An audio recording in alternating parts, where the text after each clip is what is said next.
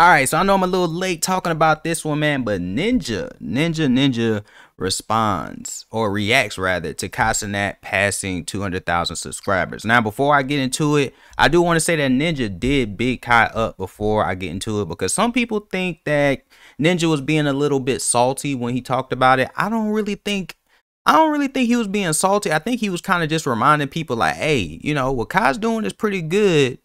Well, it was pretty good, but I think when I did it, it was a little bit harder. I think that's what he was kind of trying to allude to, and I'm trying to figure out which one was harder. Like, what's harder to do? Get 200,000 people to subscribe to you playing a video game, or getting 200,000 subscribers by just being an IRL streamer? Because on one hand, right, you're not playing a video game, so people aren't subscribing to you because of your skill, or they're not subscribing to you because of your gameplay or anything like that. They're just literally looking at you, be yourself, and you got 200,000 people to subscribe to you.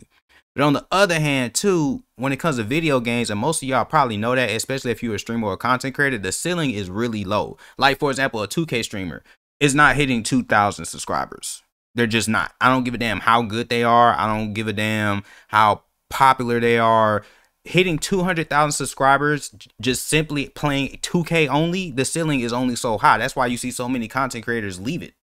Duke Dennis, Agent, I'm Davis, Aiden Ross, like Tassino, I mean, Flight, Cash Nasty. The list goes on of 2K streamers that left there because they know that the ceiling was low.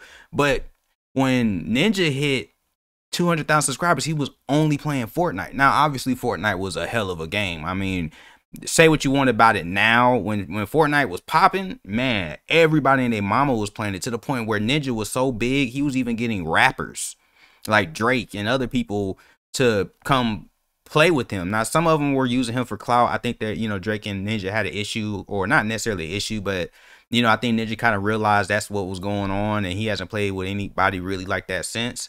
So I'm really kind of torn. I'm kind of trying to figure out which one was harder to do. But regardless of the fact, Ninja definitely wanted it to be known, like, hey, y'all talking about Kai, but don't forget, when your boy hit 200,000, man, I was only playing a video game. That's it. I just got on and played, you know, hopped on in the space of my own private room, doing something I would have been doing anyway. I just happened to stream it, and 200,000 people decided they wanted to subscribe. But then also, like I said, I think about Kai too, man. It's hard. It's hard to just sit here. I just sit right here, and there's nothing going on. I'm not playing anything, and you get 200,000 people to like you. But I want to know what you guys think down below. Do you think Ninja was being shady, or do you think, like, you know, you think he was just being real? You know, I definitely want to know what you guys' opinion is on that. I definitely just think he was just being real. I don't think he was being shady. I can see how some people could take it like that, but I don't think he was being shady. I just think that he was just letting people know, like, hey, you know, if you're going to bring this shit up in my chat trying to get a rise out of me, just let me just remind you real quick, I was that dude. But let me know down below.